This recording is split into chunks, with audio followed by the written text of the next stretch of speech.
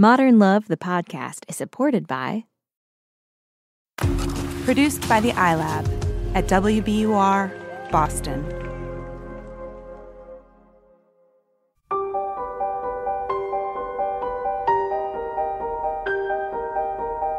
From the New York Times and WBUR Boston, this is Modern Love. Stories of love, loss, and redemption. I'm your host, Meghna Chakrabarty.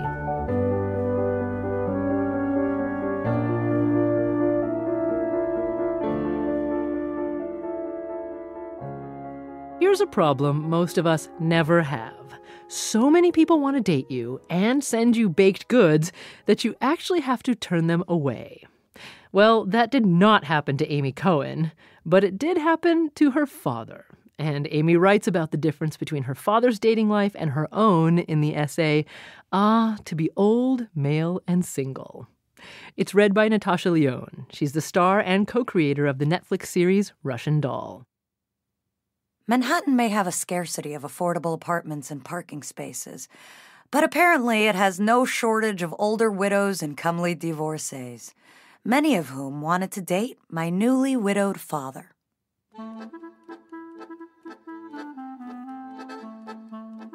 Whenever I visited him at his Upper East Side apartment, it was not uncommon for us to be interrupted by the doorman calling up to say, "A lady just left a bundt cake downstairs."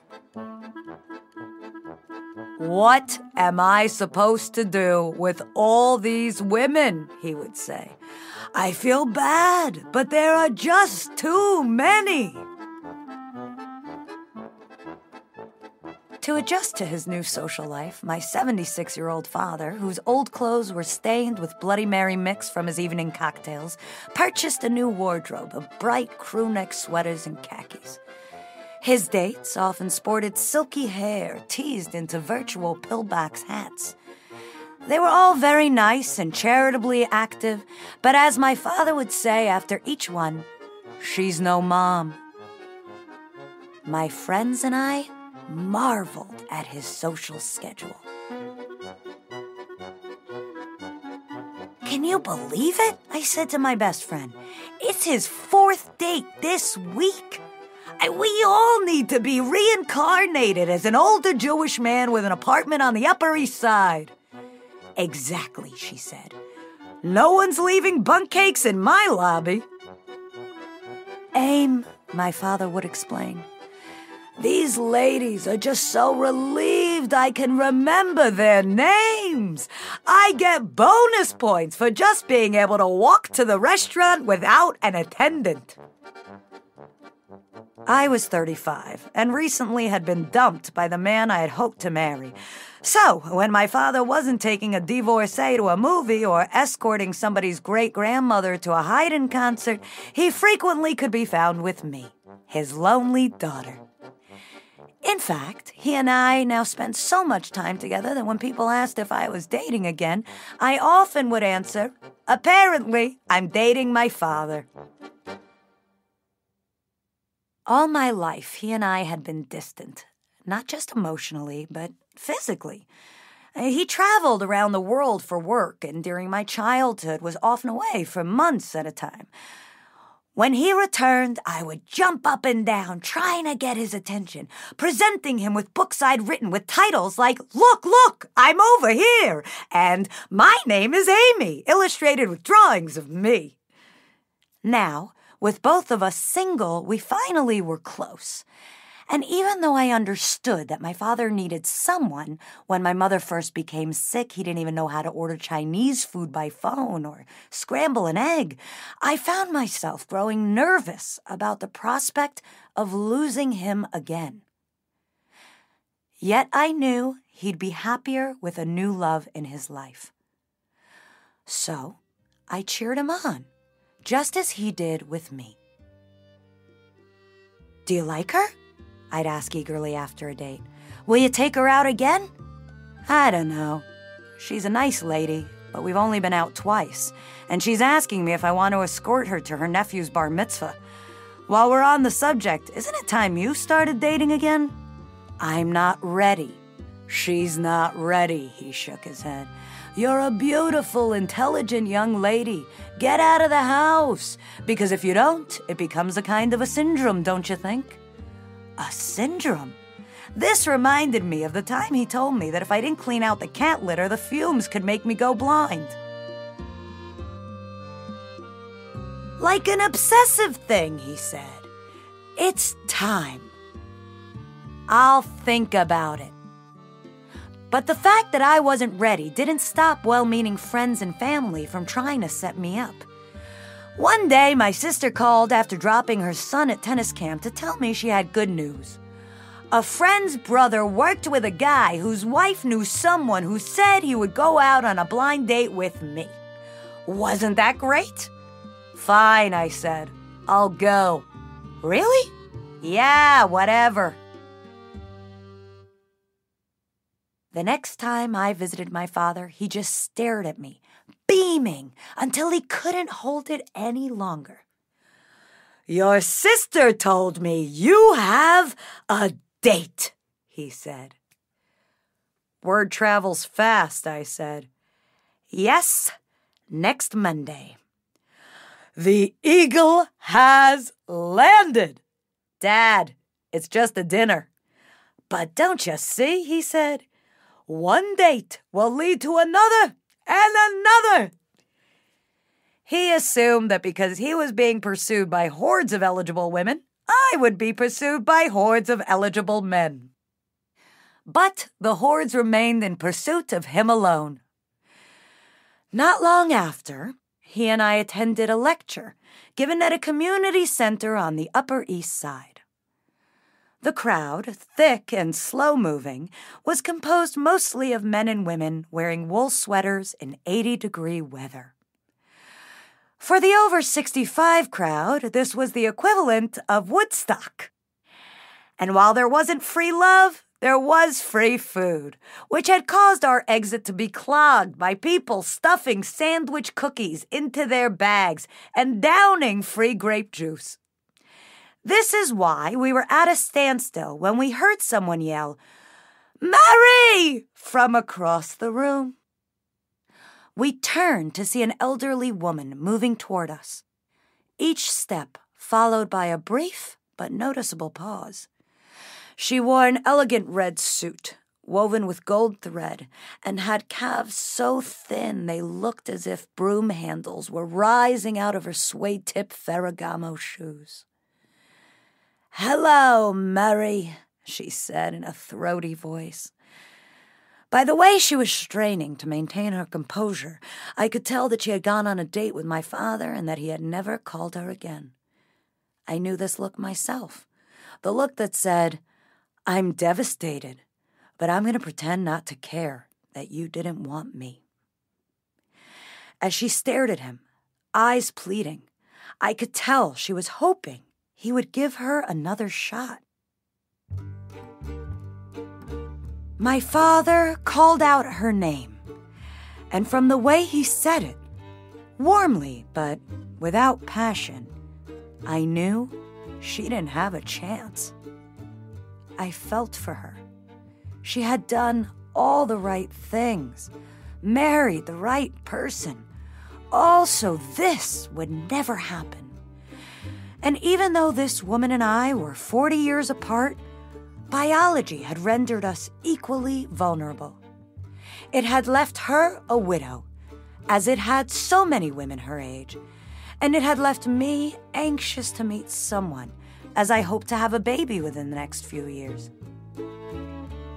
I assumed that as a teenager she thought, as I once had, that she held the upper hand. And now we were reduced to this, feeling afraid and bewildered, wondering whether to blame the stars or ourselves. "She seemed nice," I said as we left. "Are you sure you don't want to go out with her again?" "Aim, she's lovely. Just a lovely, lovely lady, but not for me." "I think you should give her a chance," I said, and as I did, I realized in some magical way I was hoping that if I could persuade him to give her another chance, I might get one myself. Just thinking about this made me annoyed at my father. "All you care about is looks," I said. He shrugged. "Hey, I didn't choose this. I'd rather have Mom. You don't want me to be alone for the rest of my life, do you?" I didn't. I didn't want either of us to be alone for the rest of our lives. But things seemed to be considerably more promising for him than for me. Among my recent dates was a guy who told me, "I haven't had sex in 6 weeks and it's making me really edgy." A man who pretended to be blind so he could take his dog onto the subway, and an investment banker who asked me over dinner how many men I had slept with and if I owned a vibrator. At least I still had my father, or so I thought, until a phone call from my sister, who, after apologizing for giving some guy my phone number without telling me, asked out of the blue, "So, what do you think about Dad's girlfriend?" I swallowed. His girlfriend? I knew sooner or later this day would come. But now that it had, I felt suddenly abandoned, as if he had moved without leaving a forwarding address. "He didn't tell you he has a girlfriend?" my sister said. "You two spend so much time together."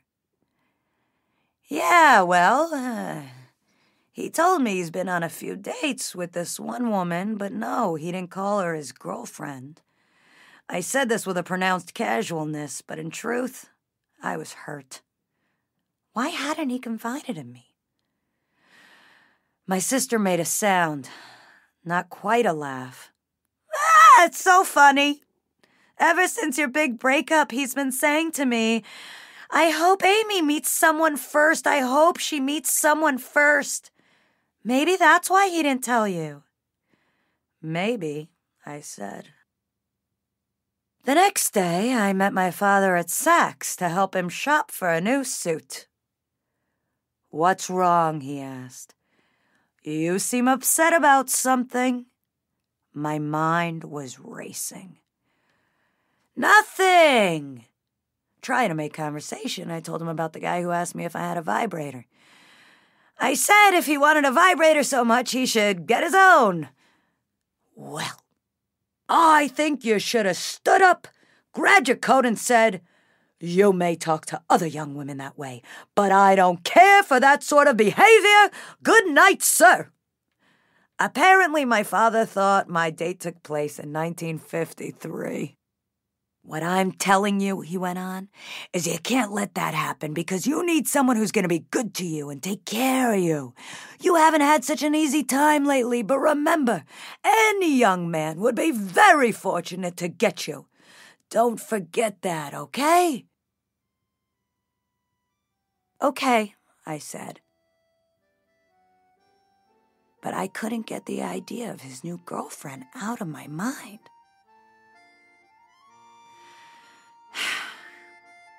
Before my mother died, she told me she wanted me to welcome whoever my father found into our family. Little did she know that in her absence, my father and I would instead find each other. Although I felt lucky about our new relationship, I also felt guilty that we'd grown close only because she died. Then it occurred to me, maybe that's how my father felt about finding someone first. Lucky, but guilty. I wanted to tell him that it was all right, that he didn't have to worry about me or feel guilty, that maybe one day I would meet somebody's second cousin twice removed, or maybe not. The point was, I felt happy for him, whether we were able to keep what we had or not. And as it turned out, my father was able to stick by both of us, his new girlfriend and me. Now, years later, she and I trade recipes for bun cake.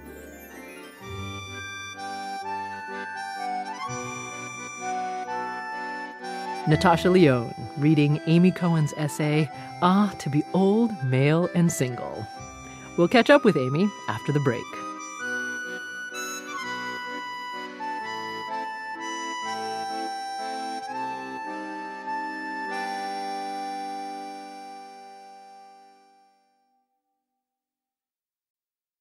Amy Cohen's essay came out 12 years ago.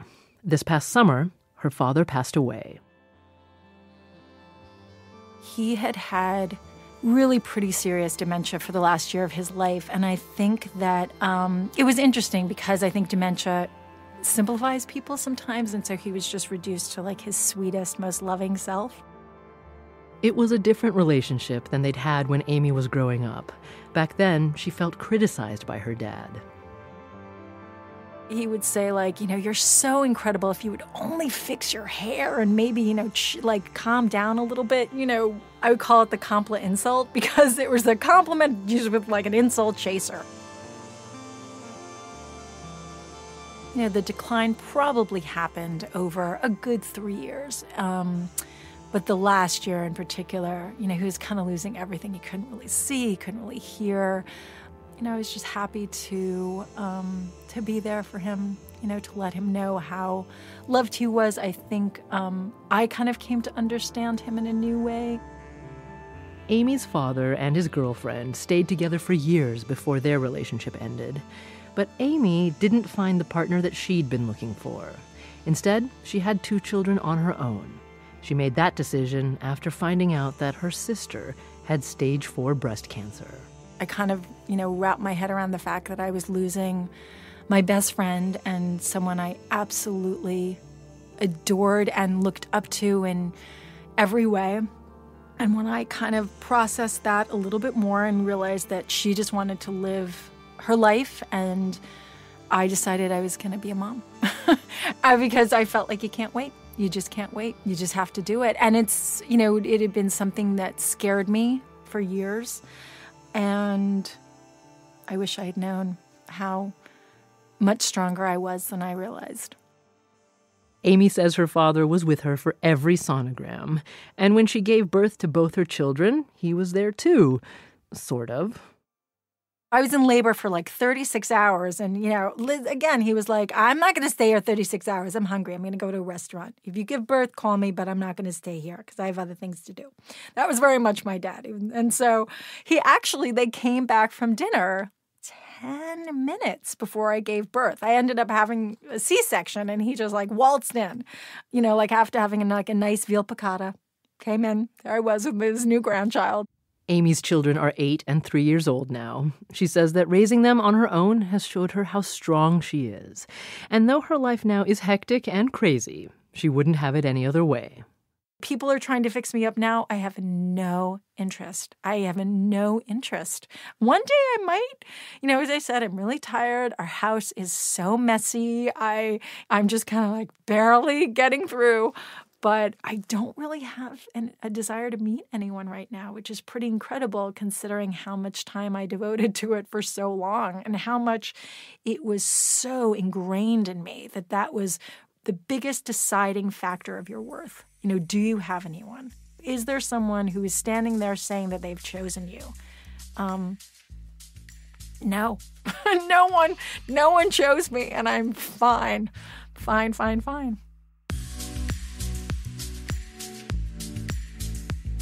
That's Amy Cohen. She's the author of The Late Bloomers Revolution, and she lives with her daughters in New York.